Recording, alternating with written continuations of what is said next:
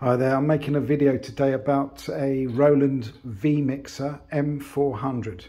I'm making this video because I was looking on YouTube to see how I do certain things with the faders, because I have one here. It has 13 faders which are playing up. Now sometimes it's difficult to establish which faders have gone. There is a test mode that you can get into, and that does help you out. I managed to establish all these faders being faulty. They mess around on their own, like a ghost has got into them or something like that. They are motorized faders made by Alps. But the thing is, this mixer's come from a church, and in the church they didn't used to cover it over. They just left it open, and it's been there for years open with all the dust falling in it. So this is why the faders have given up now. I don't think cleaning is going to help much on these really. I think they're well past it now. It's quite old, this mixer. You can see around this button here, it's just quite dirty and well used. It's a very good mixer, this actually. It reminds me a bit of the LS9, which is the Yamaha version of this, which I've worked on quite a lot as well. Also PreSonus as well. I've worked on most of these things now, but since I've got this in, together with the Digital Snake, which has some communication problems apparently, I thought I'd make a quick video on how to calibrate the faders, because this doesn't seem to appear in the service manual. So I just thought I'd tell you, as an ex-Roland senior engineer, how to do it. And what you need to do is switch the unit on whilst you're pressing down the system button here. If you do that, you come up with this menu. It boots up with this menu. There's a bit of glare on the screen now, I'm sorry. But it says here, oh, there we go, that's a bit better. It tells you the system version, the panel version, fader version, and there you have factory initialize, clear password, fader calibrate. So that's it, what you want to do. It's not a touch screen, so you press F3, fader calibrate, you get this menu. Now with these buttons on the top here, you can select which fader you want to calibrate, and you can calibrate them all individually or all of them at once. If you want to calibrate them all at once, which is what I wanted to do because they were all out, I wanted to check them all, you just press this button here and it indicates all at once, and all of these green lights are flashing here. So what you do, there's obviously, it's self-explanatory really, but I'll tell you anyway. You have the set infinite position, so obviously that's right down to the bottom here. They're all on the infinite position. Make sure they're all down there at the right position, and then you just press that and then set. It says processing, and now these are all set to that position.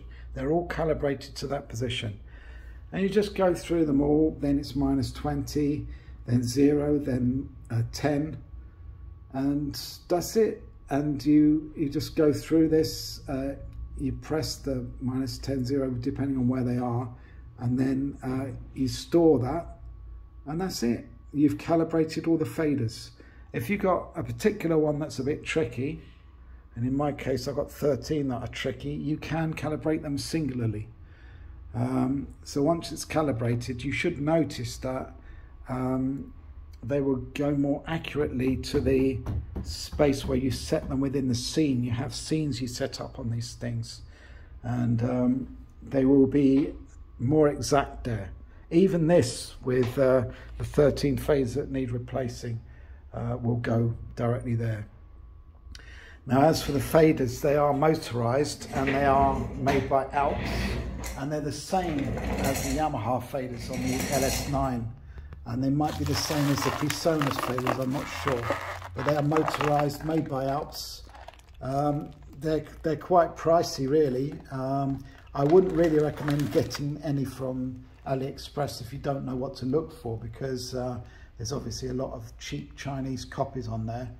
I don't think they're going to last that long, but I was fortunate that I know what I'm looking for, and I actually managed to find these on AliExpress, and they are genuine Alps ones. They even come in the correct tray that, you know, when I used to buy them in from Roland and buy them from Yamaha, they always came in this flimsy tray, and obviously on the side it's got Alps written on it. And if you study one of the original faders, you can see what they're like and what markings they should have on them.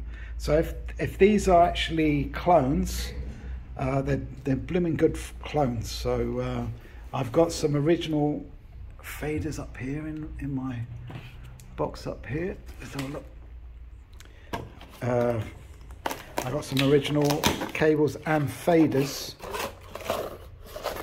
These are from a Yamaha actually, but these are exactly the same. I kept the faders just in case I needed parts from them, but here's a fader that I replaced off a Yamaha. This was a 01V, I think this came out of. And you can see there's a cog up the top there with a belt round it. Hopefully you can see that. I know that when this video comes out it's not as clear because YouTube do compress the videos. There it is. The other end, see the motor at this end, and the other end there goes around a pulley, and there's a belt there. Quite often this belt becomes slack, and this is what causes the slippage. I don't think there's any real way you can adjust the slack on that belt. So if the belt becomes slack, as far as I know, you can't get the belt separately, although I haven't really looked. I could disassemble one, take the belt off and see whether there is a similar belt that I can get from somewhere else. But the belts generally are the culprits. But also obviously when the dust falls in there, you know, the dust gets on. These are basically read by voltage. So when the dust gets in there, they don't read properly and they can agitate, move up and down. So what I did, I looked out for these. See, notice there's nothing to stop the dust from getting in here. But these ones here from that I got, they're genuine Alps ones that I managed to get from AliExpress. These have got the dust guards on, which is like it's like a felt. I think it's felt or plastic. No, it's felt. It's a felt sheet which goes on there. So the newer versions of these have a felt sheet on there, and that obviously keeps the dust out, so they last longer. So yeah, so this hopefully will be of help to someone who's got to replace faders. The same goes for the LS9. There is a calibration procedure for the LS9. I haven't got one here that I can show you. There's also 01V, similar sort of thing really. They all use these Alps motorized faders, which are really good.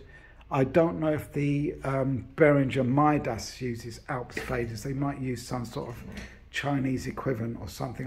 Well, they might use Alps, I don't know. I haven't worked on one of those yet, but obviously when I get one in for repair, any of these things, I'll try and put a video on for them. Now I've got to test this with the digital snake here, because they say there's communication problems. I've got to test all that out now using a cable, a standard LAN cable, actually category 6 LAN cable will do it, and sort this out. But hope this has been of some interest. Thanks very much for watching.